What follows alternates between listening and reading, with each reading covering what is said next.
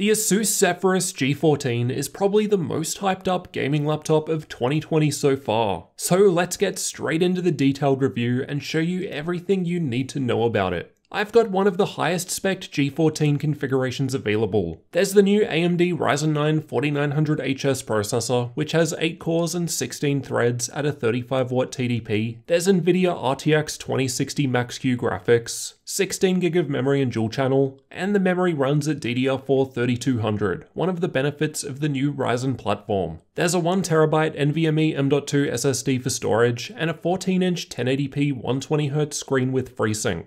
For network connectivity, it's got Wi-Fi 6 and Bluetooth 5. However, there's no Ethernet here, so you'll need a dongle if you need that. The G14 is available in quite a few different configurations. You can find updated prices linked in the description. The G14 is available in either Moonlight White, which I have here, or Eclipse Grey, which I showed in my CES coverage. It's made out of magnesium alloy, and this includes the lid, interior, and bottom. Overall build quality felt good, and there were no sharp corners or edges anywhere. The G14 is available with and without the Anime Matrix display. Basically, the Anime Matrix display has 1215 LEDs on the lid, which can be controlled in software with different effects, including custom animations or even email or battery notifications. Unfortunately, my review unit doesn't have it, so I haven't been able to test it out here. ASUS lists the weight of the G14 as 1.6 kilos or 1.7 kilos with the Anime Matrix lid. I don't have the fancy lid, though mine was still close to 1.7 kilos. The 180W power brick is on the smaller side compared to others and increases the total weight to 2.2 kilos. The dimensions are on the slimmer side, even for a 14-inch gaming laptop. The G14 with Anime Matrix lid is 2mm thicker than this, as those LEDs take up some space. The smaller footprint means the side screen bezels are just 8.5mm thick. The G14 is available with two screen options: a 1440p 60Hz IPS level panel, or the 1080p 120Hz IPS level panel, which is what my unit has. Honestly, at 14 inches, for gaming, I think the 1080p panel will be the way to go. 1440p at 14 inches will probably be less important for most users unless you really need that extra screen real estate. Both panel options do have FreeSync though, with no muck switch, and the FreeSync range for the 1080p panel was 48 to 120Hz. Both displays come calibrated from the factory and are Pantone validated. I've tested the 1080p panel with the Spider 5 and got 96% of sRGB,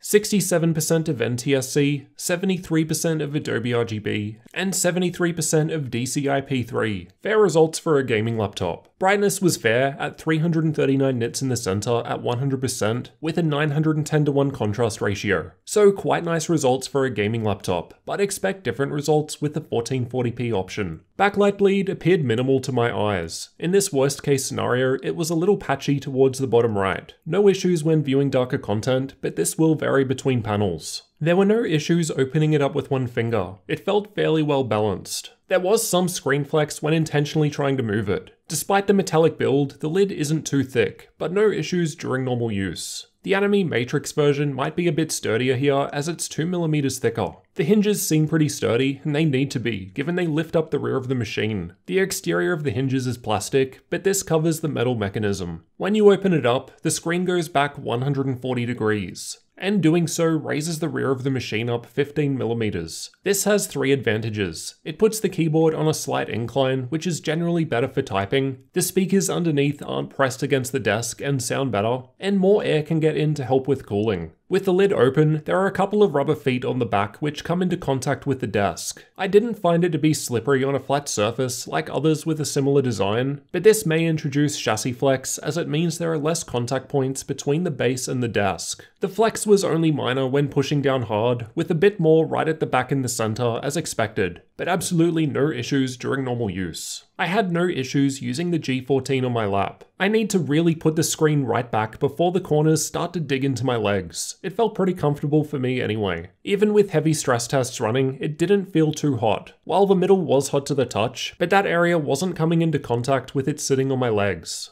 Like many other recent laptops from ASUS, they've decided to leave the camera out, so you'll have to get an external camera if you need one. Although there's no camera, it's still got microphones, and this is what they sound like. The chiclet keyboard is missing some standard keys like home, end, page up and down, which might be annoying for some programmers and the like, but personally I never noticed any limitations during my own use. Oh, and no numpad either. It's got 1.7mm of key travel, I measured the actuation force of the letter keys at 58 grams, and overall I liked typing with it. Here's how it sounds to give you an idea of what to expect.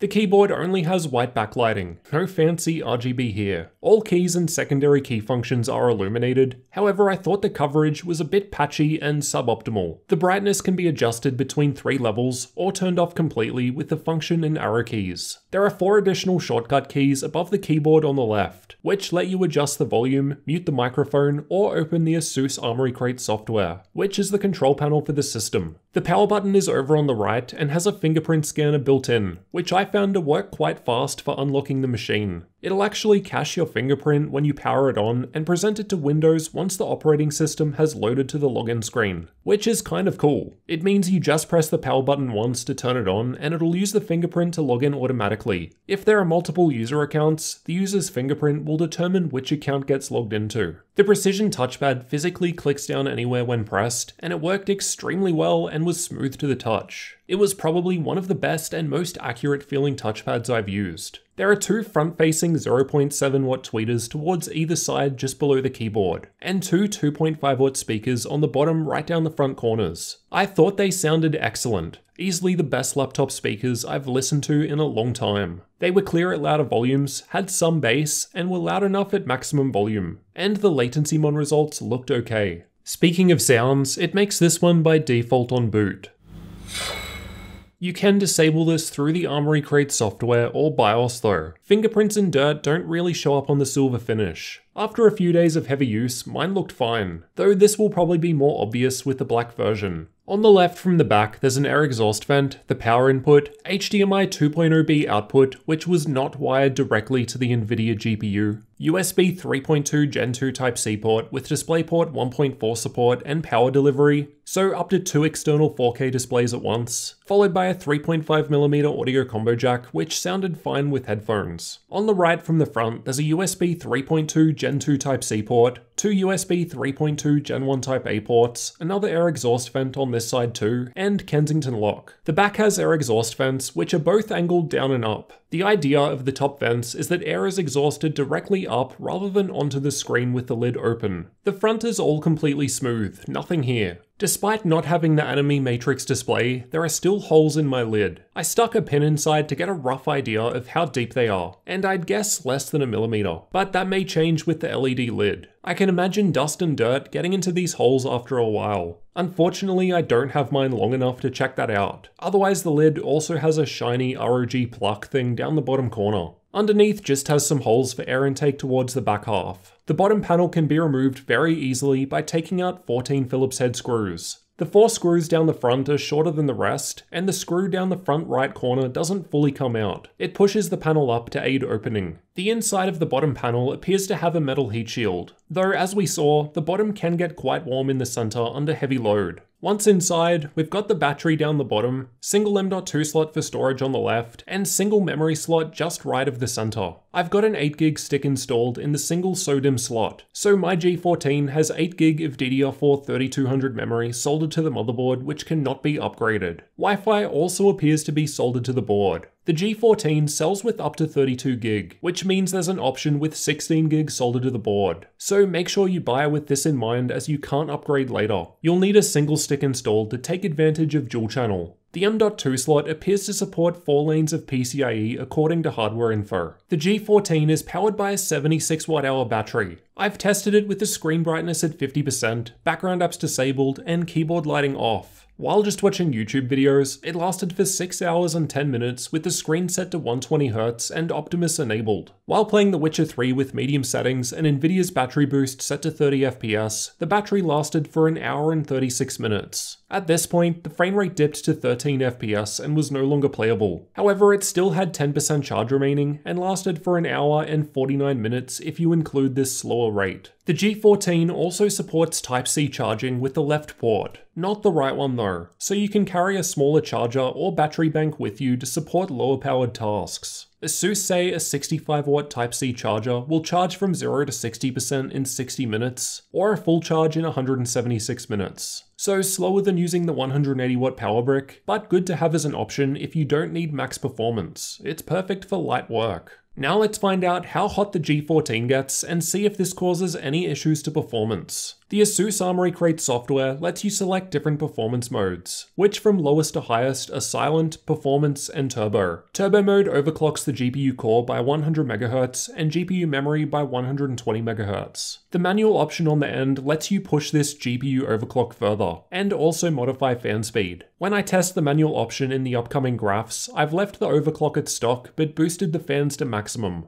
There are no fan curves for customizing. All you can do is control either the CPU or GPU fan independently between different percentage levels. Unfortunately at this time, there's no undervolting support for Ryzen 4000. At least none of the options in the software or BIOS indicated that this was possible. Here's a quick look through the BIOS, which you can get into by pressing F2 during boot. Inside there are 5 heat pipes in total, with 3 shared between the processor and graphics, along with 2 self-cleaning fans. Air comes in from the bottom, possibly through the keyboard too, and is exhausted out the left and right rear corners and out the back. Thermals were tested with a 21°C ambient room temperature. Idle results down the bottom were fine. Worst case stress tests were done with the ASUS CPU stress test with CPU only checked, and the Heaven benchmark at max settings at the same time. And gaming was tested with Watch Dogs 2, as I find it to use a good combination of processor and graphics. Starting with the stress tests, in silent mode, the GPU was thermal throttling, but that's just because this mode limits the fan speed, as you'll hear later. Stepping up to performance mode removed the thermal throttle on the GPU, and there was no change to the CPU temperature. The CPU gets hotter with turbo mode enabled. However, we can bring it back down by setting the fan to maximum speed, and if you're willing to use a cooling pad, we're able to get a nice 10° reduction. The gaming results follow a similar pattern, but were in general a little cooler when compared to those worst case stress tests. These are the clock speeds for the same tests. The silent results were interesting. In the stress test, the GPU was thermal throttling, so the CPU was able to boost up higher.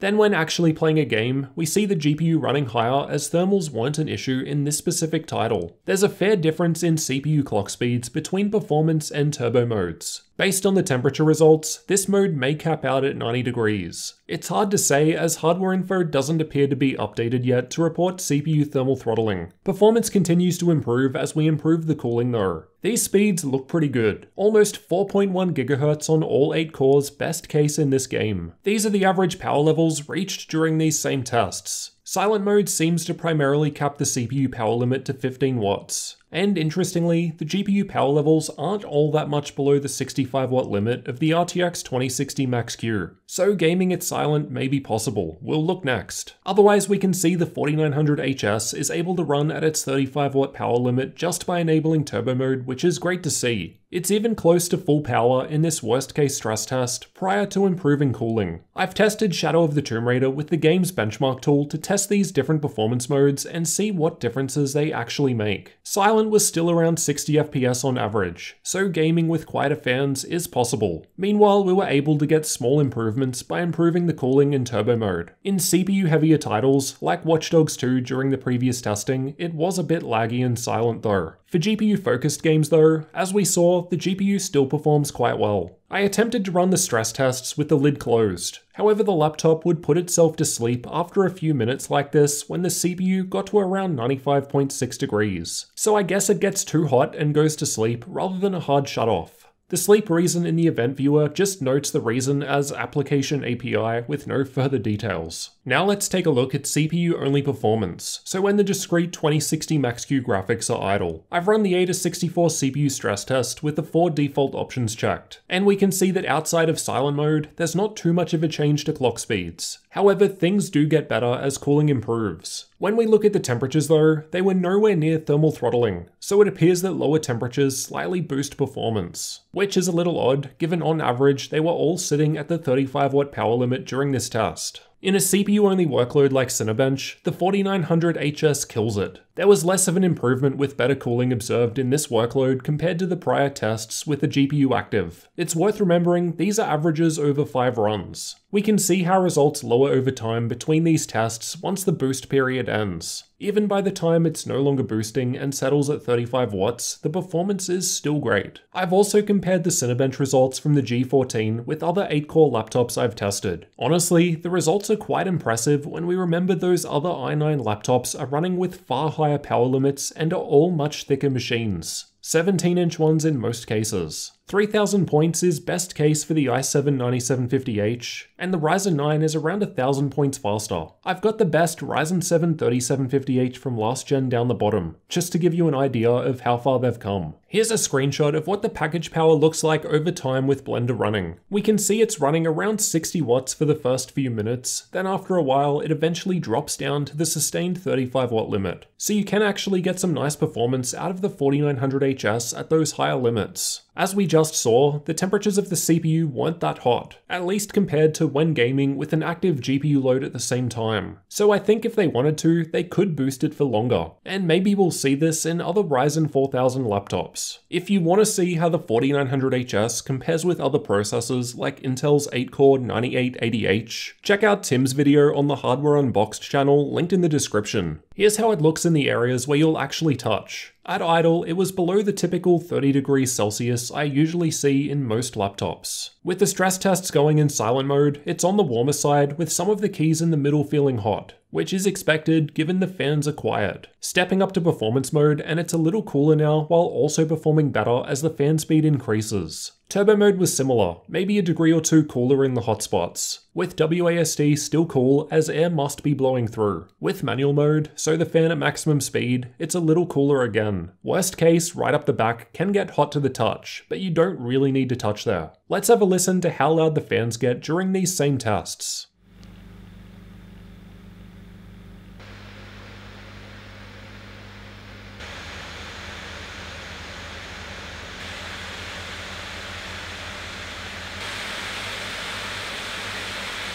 At idle, it was quiet. However, the fan was making an odd sort of sound. Not sure if it's just my unit. In silent mode, it's still on the quieter side. And as we saw earlier, playing GPU-bound games was still possible like this. Performance was a bit louder still, granted quieter when compared to most other gaming laptops I've tested. And turbo mode was still under 50 decibels. Then maximum was just a little louder still. Overall, I thought the thermals were alright. Yeah, it can get hot when you max it out in turbo mode before the fan speed increases. However, you've got the option of running the fans faster to improve results. But if you want to take things to the next level, a cooling pad helps quite a bit here. Just don't forget this is a thinner 14-inch machine with an 8-core processor inside. Next, let's find out how well the G14 performs in games. I've tested with turbo mode enabled for best results, which as a reminder overclocks the graphics a bit. In Battlefield 5, I've got the G14 highlighted in red near similarly spec'd machines. Well, kind of. It's hard to compare apples to apples here, as I believe this is the first gaming laptop to actually feature NVIDIA RTX 2060 Max-Q graphics. Or at the very least, is the first I've been able to get my hands on. Given it runs with a 65 watt limit, it looks like the 80 watt 1660 Ti systems can outperform it. It's real close to the SCAR 2 with non-RTX 2060 though, so that's interesting. And average FPS is similar to the Wi-Fi 40 with i7 and 1660 Ti,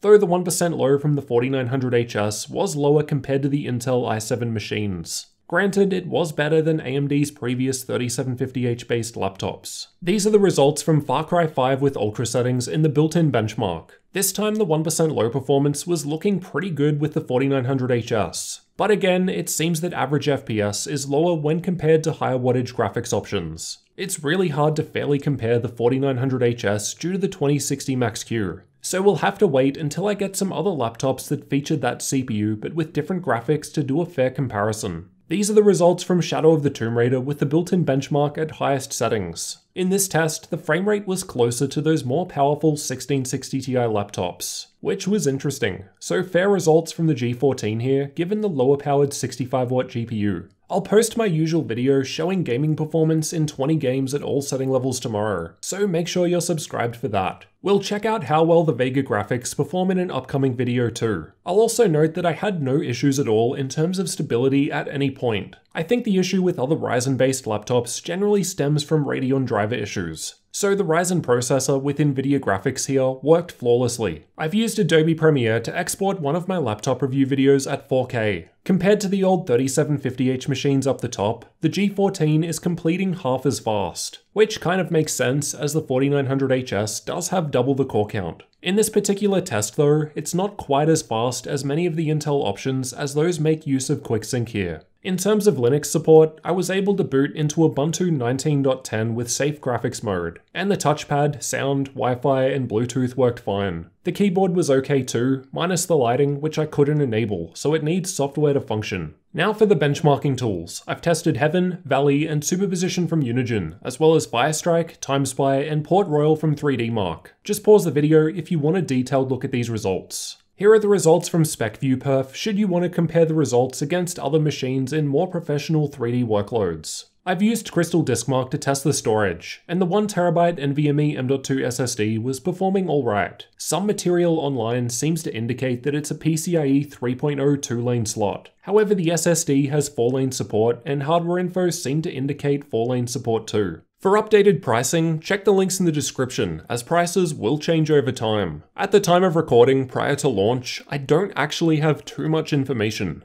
The G14 with same specs I've tested here is listed at $1,450 at Best Buy in the US. Here in Australia, we were told it would go for about 2,500 Australian dollars. And if you convert AUD to USD and remove our tax, it ends up being very similar to the Best Buy listing, which, if accurate, seems like good value for this level of CPU performance. If you're just after best gaming performance though, you could spend less on an 80W GTX 1660 Ti based laptop. However, it will also be larger, and to be fair, the 65W 2060 Max-Q could still handle any game I threw at it. But yeah, you're paying a premium for the smaller G14 as expected. With all of that in mind, let's conclude by looking at the good and bad aspects of the G14 gaming laptop. I haven't tested all that many 14-inch gaming laptops. It's a much less common size, probably due to the difficulties involved with getting good specs in a smaller area. But ASUS have pulled it off with the G14. The new Ryzen 9 4900HS wasn't too far behind other Intel-based i9 systems that also have 8-core 16-thread processors, especially when you consider all the Intel machines are physically larger, but also run well above the 35 watts of the Ryzen chip. The GPU performance was alright. Again, especially once we take the 14-inch form factor into consideration. The smaller size makes it quite portable, and this is helped out by the smaller than normal power brick. Type-C charging is also an option for lower power drawing tasks if you need something more portable. This is a nice to have feature that I wish others would start adding. Battery life was pretty decent though, given the size. Results were above average compared to many others. It's great that we get FreeSync, and that 1440p is an option for those that want it. Otherwise, the 1080p 120Hz panel that I've tested here is a better option for gamers. And I thought the colors, brightness, and contrast were pretty decent. The build quality was above average considering the smaller size. The entire thing is magnesium alloy with a clean finish. There was some flex to it due to the lift design, however it wasn't an issue during normal use. And the advantages this provides, such as improved cooling, an incline for typing, and some of the best laptop speakers I've ever heard, seems to make it worthwhile. The I/O was pretty fair for a smaller machine, though no Thunderbolt or Ethernet here. It was easy to get inside. The single memory slot was a little disappointing, but it's probably a space constraint to fit too. At least it still runs in dual channel. You'll just have to make sure you buy it so that the soldered memory is enough going into the future. I also didn't really like the patchy backlighting of the keyboard. It just wasn't very evenly lit. Not having a camera may also be a limit for some, so you'll need to look into an external one if you need it. The G14 can get hotter than I'm sure many of you were expecting. However, I have no issues with this personally. If a laptop has thermal headroom available, you can bet it's going to get used to boost performance. Just remember, we do have an 8-core processor with decent graphics in a smaller chassis here. If you want to run it cooler or quieter, you've got the option of doing so by adjusting the fan speed. Compared to most other laptops, the fan noise was quieter until you max it out. All things considered, I think the G14 is offering impressive levels of performance in a smaller package, especially for those who need raw CPU power. It's able to hang with other thicker and larger machines with the more power-hungry i9. Overall, there's a lot to like here with not too many downsides. I can see why so many of you just couldn't wait for this review. Let me know what you thought about the ASUS Zephyrus G14 gaming laptop down in the comments, or if you've got questions on anything I missed. I'm looking forward to testing more Ryzen 4000 laptops in the future, so if you're new to the channel, consider getting subscribed for future laptop reviews and tech videos like this one. There's a lot more new stuff on the way.